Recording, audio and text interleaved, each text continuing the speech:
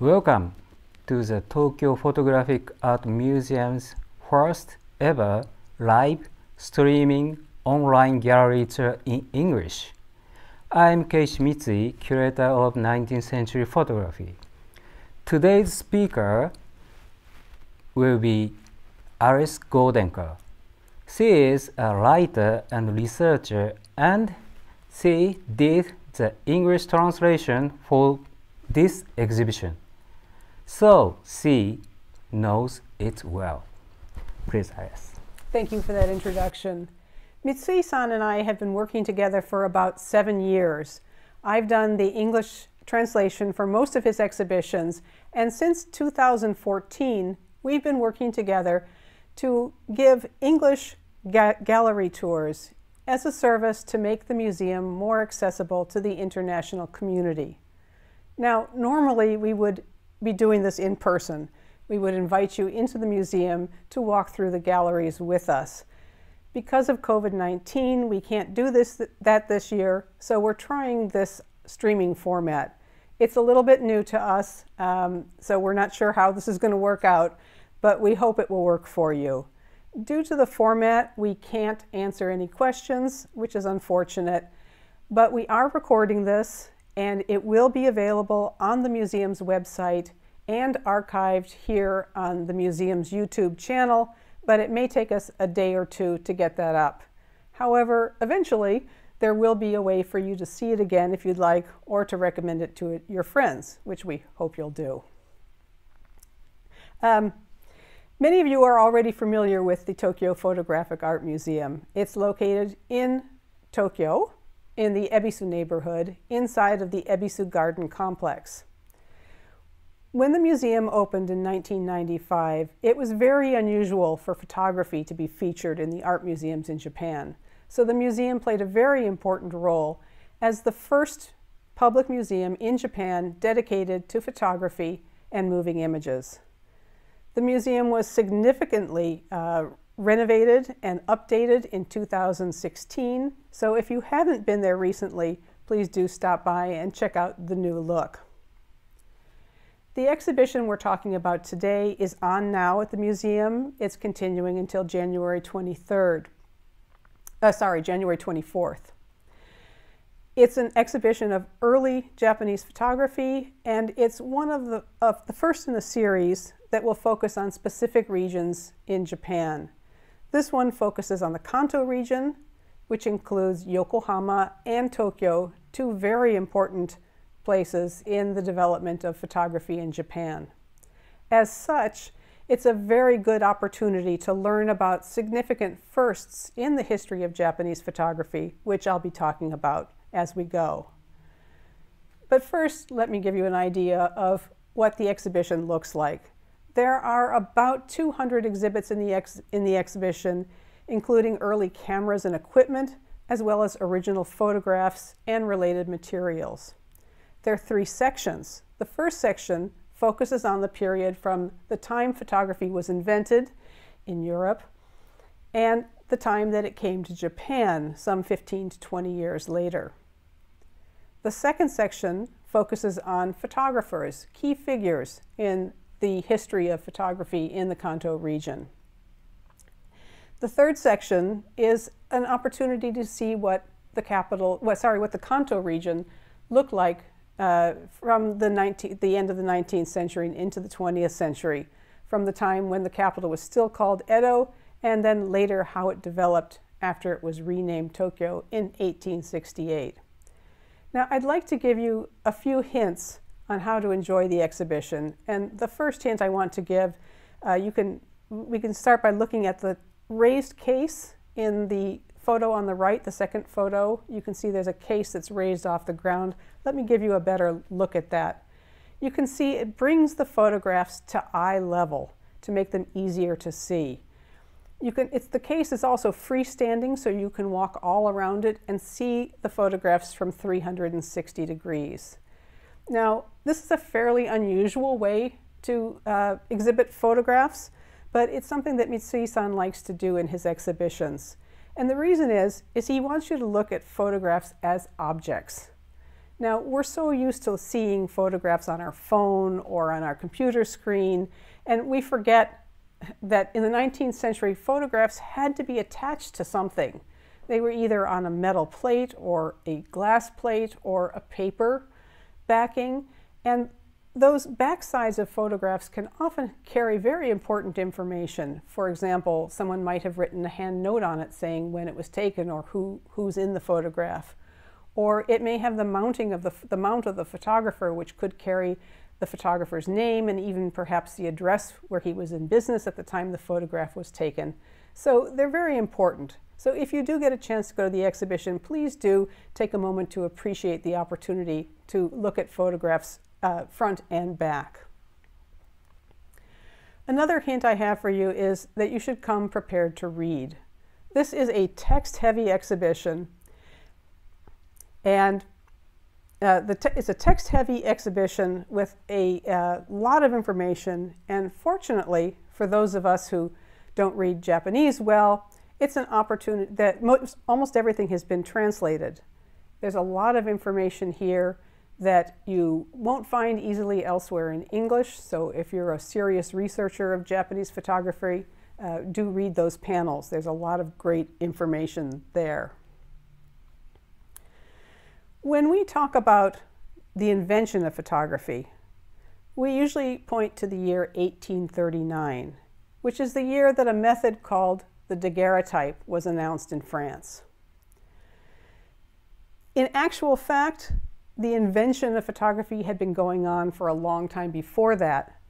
There were a lot of people doing a lot of important work that contributed to this development, but the daguerreotype gets the credit for being the first practical method that could be learned relatively easily and practiced by a large number of people. The French government bought the process and they released it to the public patent-free so that anybody could do it.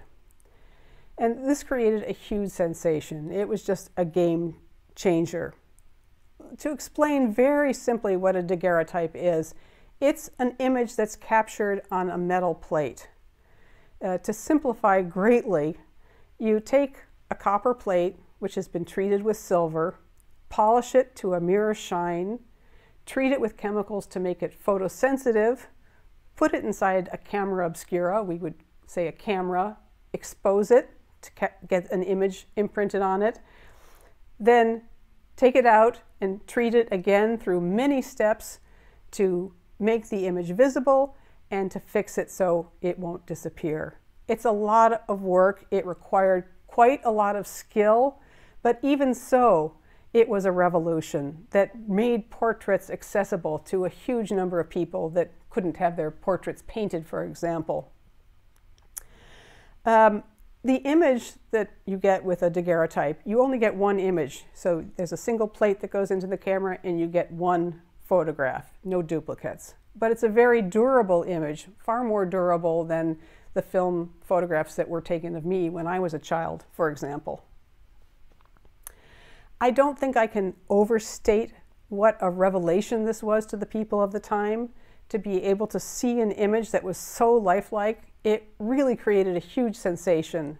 This is a lithograph that tries to capture that feeling of the time. It's a little hard to see here. We do have it in the exhibition, so you can see it if you go to the exhibition. But it shows hordes of people lining up for miles so that they can have their daguerreotype picture taken. Because the French government made this technology available to everyone for free, it spread very quickly throughout Europe and to the United States. But what about Japan? Well, let's think about the situation that Japan was in 1839 when the daguerreotype was invented. At that time, Japan was in an extended period of national isolation. It had been going on already for more than 200 years. Japan had almost no contact with the outside world, particularly with the West. People were not allowed in, and Japanese subjects were not allowed to leave the country upon pain of death. And that would continue for another 14, 15 years after the daguerreotype was invented, until the Americans arrived with gunboats,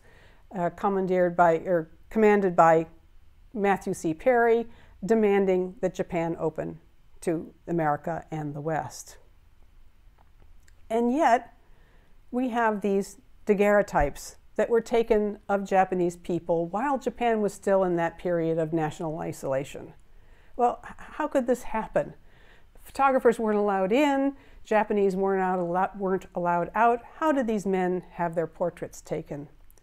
They were castaways, shipwreck survivors, sailors who had been sailing near the coast of Japan when their ship was caught in a storm. They lost their mast, the ship was carried out to sea where it drifted helplessly until they were rescued by an American whaler. The American ship took the sailors back to San Francisco, where they created quite a sensation. Nobody had ever seen Japanese people before. And an American photographer made daguerreotype portraits of each of the men. We have two of them in the exhibition.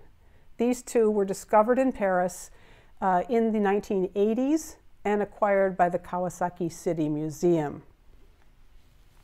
This is a closer view of one of the photographs. I'd like you to notice the rough clothing and the untidy hair.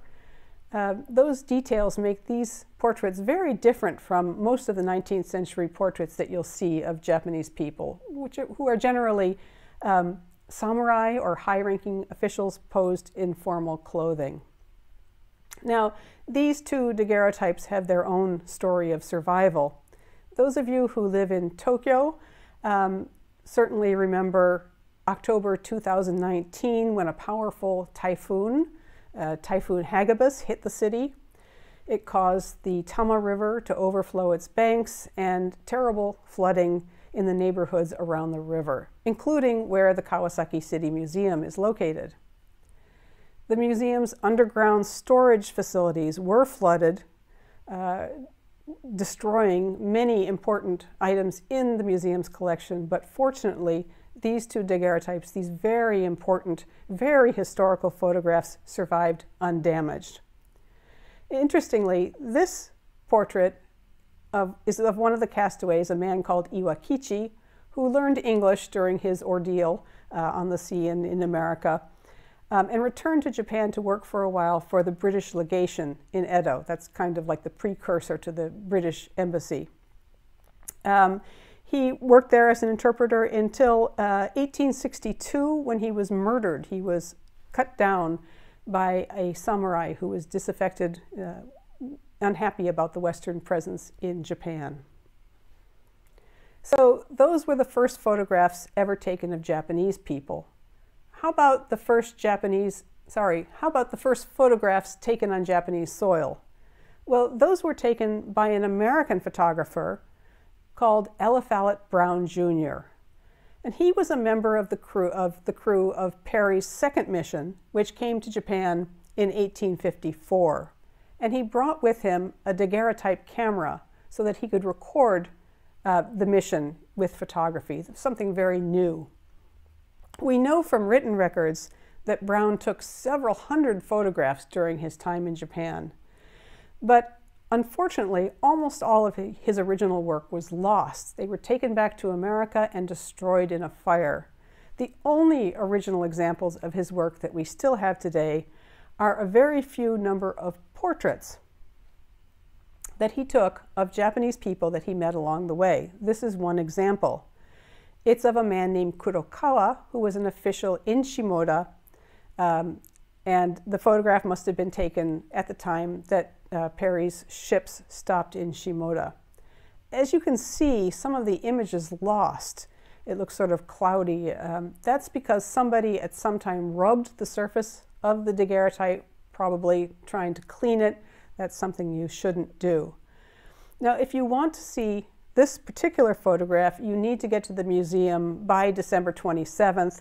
After that date, there will be a change of exhibits, and we'll have another original example of Brown's daguerreotypes, but it won't be this specific one.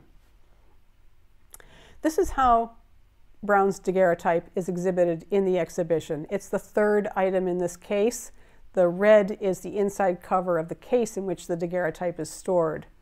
Next to it is a book. This book is the official record of the Perry mission. It was illustrated with a lot of beautiful illustrations. It had a lot of information about Japan. In addition to being submitted to the government, it was also sold publicly and sold quite well because everyone was curious about this country of Japan that nobody had first-hand information about for several hundred years. Now, when I say that there are illustrations in the book, let me show you that the book is open to a page. At the time that this report was published, there was no way to include photographs in a book or a newspaper. There was no way to reproduce photographs on the printed page. So what they would do is hire artists to make lithographs, which they could reproduce on the printed page, based on the photographs. The photographs were still useful in guiding the artists in what to make. But interestingly, the photographers often made composites. Let me just show you a closer look so you can see what I mean. You can see that's Kurokawa there in the center, but in the original photograph, there's nobody around him. What lithographers often did was they would make composites looking at 2 or more photographs and combine them. Sometimes they were faithful to life, and other times they included details from their own imagination, maybe a building or plants. And we know that because there are a few examples of illustrations in the report that have plants in there that didn't exist in Japan at that time.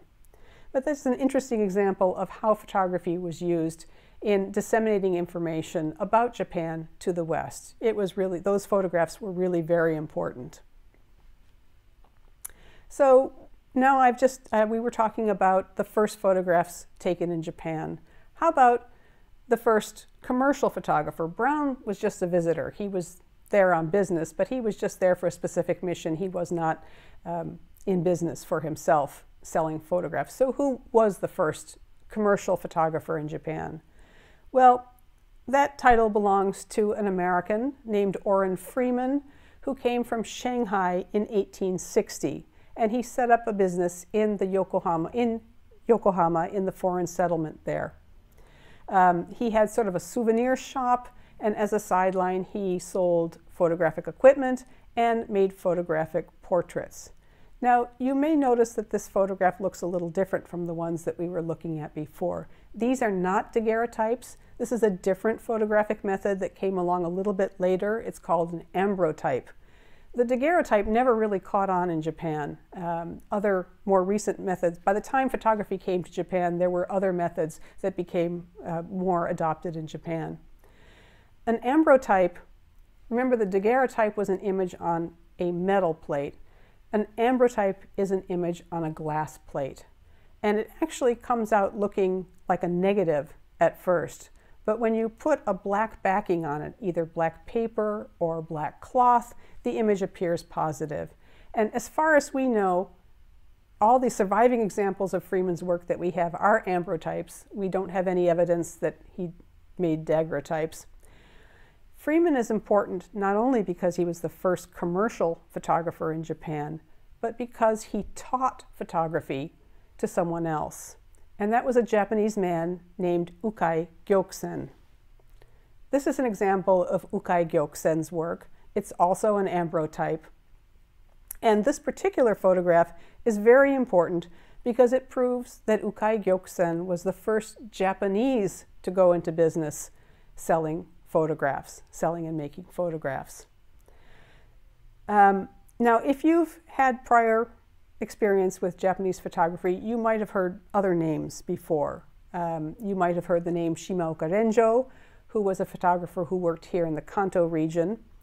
Or you might have heard the name Ueno Hikoma, who had a studio in Nagasaki. These two men are often quoted, or often mentioned as being the fathers of Japanese photography. But thanks to recent scholarship, we do know now that Ukai Gyoksen came first. And this photograph that you're looking at right now was very important in proving that, because there's written documentation showing the date it was made, around September of 1861. We also have a chart that ranked popular occupations and popular people in Edo at the time, and Ukai Gyoksen is mentioned as a photographer on that chart, which was published a few months earlier in July. So with those two pieces of evidence, we now know that Ukai Gyoksen came first because the other two men were not yet in business as photographers. So it's a very important image. We have this image, and we also have the chart in the exhibition if you're interested in seeing them yourself. Yokohama was a very important place in the development of photography in Japan because just about everybody, all the important figures in early Japanese photography came through at one point or another. But important things did happen in the capital. And the role of the Tokyo Printing Bureau is not very well known, so I'd like to just speak about that for a moment. The Tokyo Printing Bureau, Tokyo Insatsu Kyoku in Japanese, was where banknotes were printed. But the Bureau also worked on research and development related to printing, and at that time, photography was a very new and promising technology for the printing industry. So the Bureau wanted to have its technicians trained in photography, and they also wanted to get the Japanese public to be more familiar with photography as a medium. So they offered portraits. They would make portraits for a fee right there on the premises. And this is one example. This one was made in 1879 of Iwakura Tomomi, who led one of the first important diplomatic missions to Europe.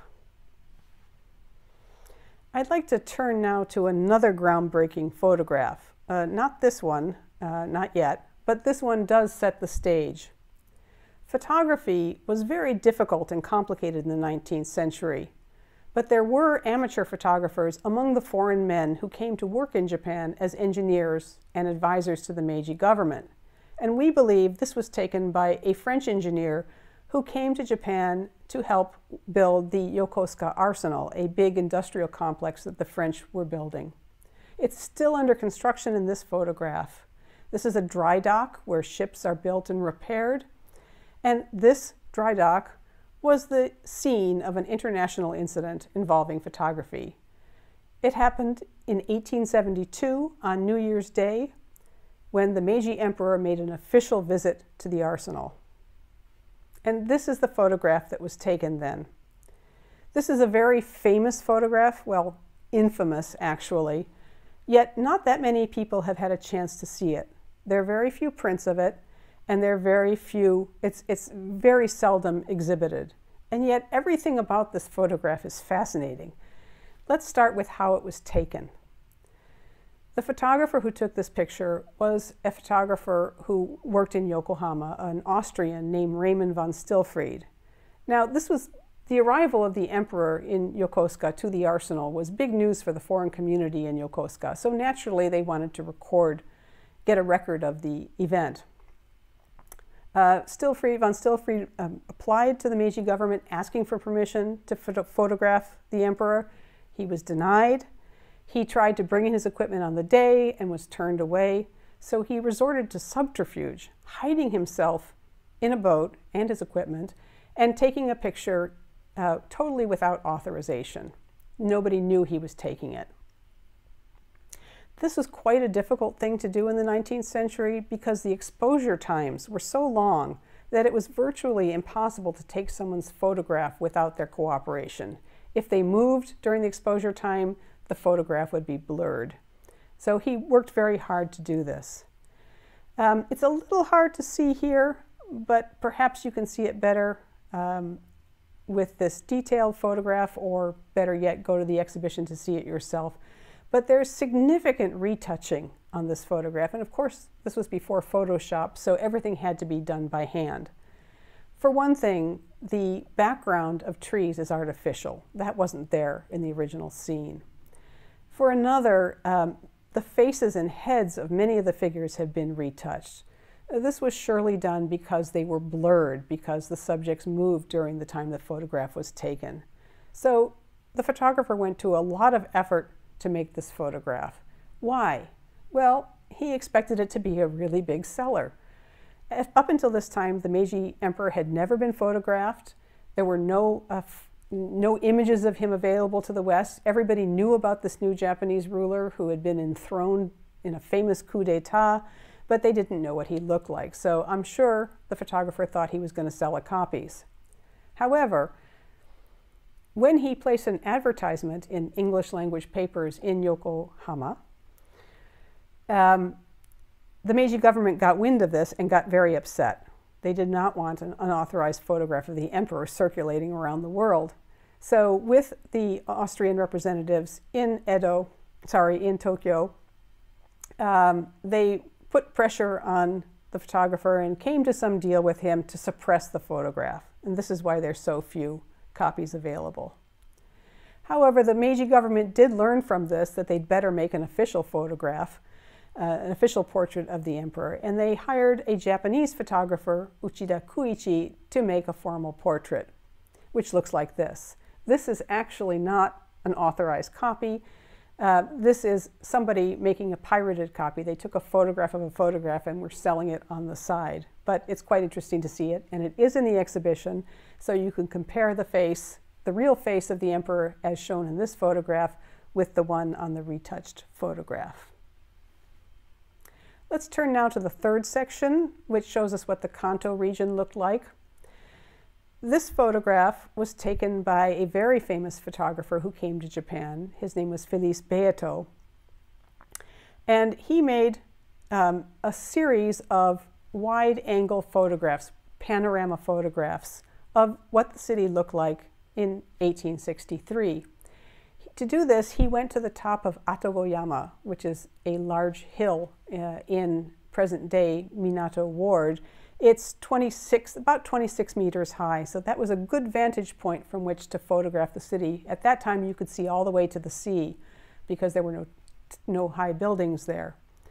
Of course, there were no wide-angle cameras or panorama features on the cameras in those settings in those days as we have now. So to take a photograph like this, Beato would take a series of prints, carefully positioning his camera so that it would be virtually seamless, and then he would join the prints together. He made several which are in the exhibition, and you can see from them what Edo looked like at that time. It's very interesting, important photographs. Beato also took regular photographs, single views. This is one of Mita, also in current Minato Ward. The building on the right of the photograph is samurai housing. It's the Edo compound of one of the feudal lords. And today, that's about the place where the Italian embassy is located. And the sort of top left of the photograph where the trees are, that's about where the Mitsui Club is. So you can see how much the city has changed in all this time. Another photograph that I found really interesting was this photograph of the Nihonbashi Bridge. It was taken in 1872 when the bridge was still made of wood. The bridge that's there now is made of stone on a steel frame and was built in 1911. Unfortunately, it's been obscured by the raised highway that was built for the 1964 Olympics, but this is what it looked like even earlier when it was made of wood. Now, I knew about the Nihonbashi Bridge before, but my image of the bridge was formed largely by what I'd seen in the famous woodblock prints. This one is by Hiroshige, but Hokusai also did them. And to me, the bridge looked very grand and imposing. Yet in the photograph, if you look closely, and you can do that if you go to the exhibition, there's water stains underneath the area where the pedestrians are walking. And the pillars in the water are crowded by ratty old boats. And I don't know, it was just a completely different image from what I had formed before. And so I found this particular shot very interesting. Another one that I found interesting was taken after the capital was renamed Tokyo. This is the Foreign Office, Gaimusho. And I was surprised that it was a Japanese-style building. I don't know what I was expecting, but I didn't think that this was how the Foreign Office would look. So that was a very interesting photograph for me as well.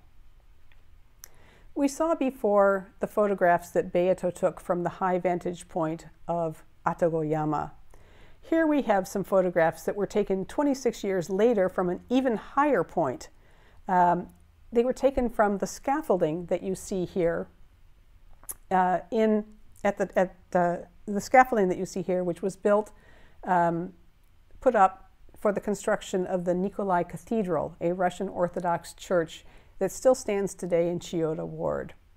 We know from newspaper accounts of the time that a photographer, we're not sure which one it is, it's either Tanaka Takeshi or Esaki Reiji, went to the top of the scaffolding and took a series of photographs that together form a 360-degree view of what Tokyo looked like at the time. And this was quite a dangerous undertaking. At the same time, there was a carpenter who lost his footing while working on the scaffolding and fell to his death. So the photographer and his assistants were really risking their lives to get these photographs. And it's even more amazing when you consider that not only did they have to carry a heavy camera and a tripod, but also all the boxes of glass slides that they would need to take the photographs. So it was quite an undertaking. This is one of those photographs. They're arranged in the third section of the museum in a room so you can see them along the wall in 360 degrees. This particular shot I just chose because I thought the Western building in the back was quite interesting. That's a teaching school, a normal school.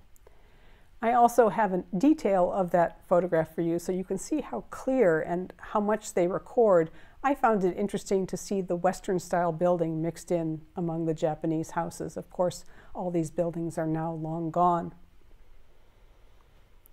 Well, we can't talk about photography in the Kantō region without talking about a very specific genre of photographs called the Yokohama Shashin, Yokohama photographs. Now, if you look at these photographs like this were almost exclusively sold to foreign tourists. This is why you see photographs that look like this very often in foreign collections. And the really salient point about them, if you look at them now, I mean, they're beautiful photographs in and of themselves, but look, there's color on them. And yet, this was a time before color photography was invented. So how did the color get there? Well, this photograph might make it a little, these two photographs might make it a little easier to understand. This is the before and after.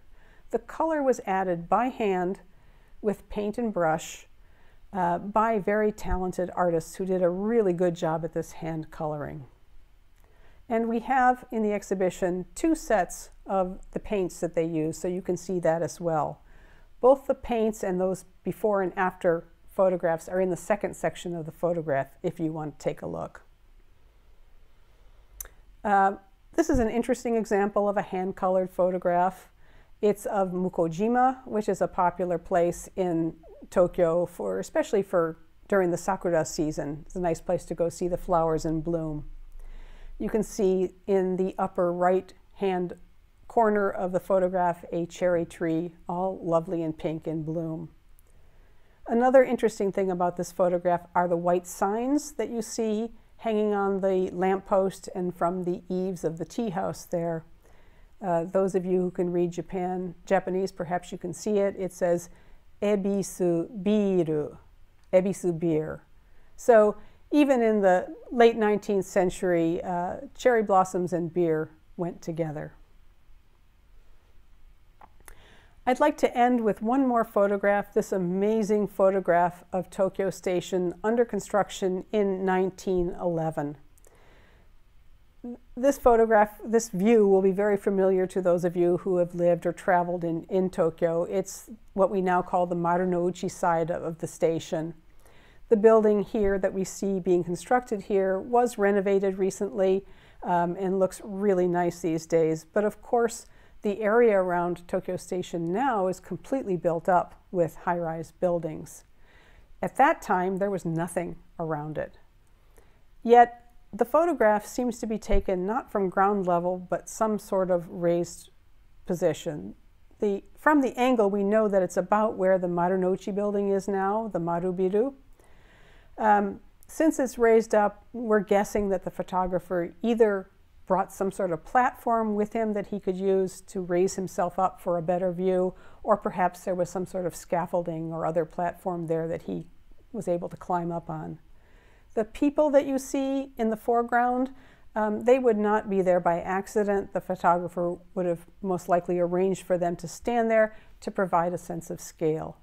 This is really a lovely photograph, and if you have a chance to look at it, I highly recommend it.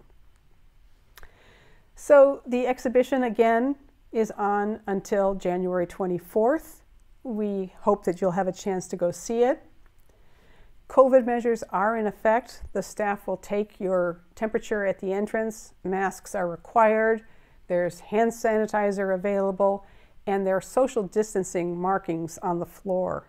And I just want to speak to those marks a little bit because there has been some confusion about them from recent visitors. They're black dots on the floor, and nobody means that you have to stand on those black dots. They're just spaced to give you an idea of how far apart 1.5 meters the recommended social distancing distance is. So please use those as your guides to keep a safe distance from other visitors. Finally, if you do have a chance to go to the museum, I encourage you to check the museum's website before you go. The situation with COVID-19 is volatile. We don't know exactly what's going to happen. So be sure to check the museum's website to make sure that the museum is open to avoid disappointment. We do hope you get a chance to see the exhibition. Thank you very much for tuning in. Anything you want to say, Mitsui-san? Thank you very much. He says, thank you very much. And I thank you too. Best wishes for the holidays.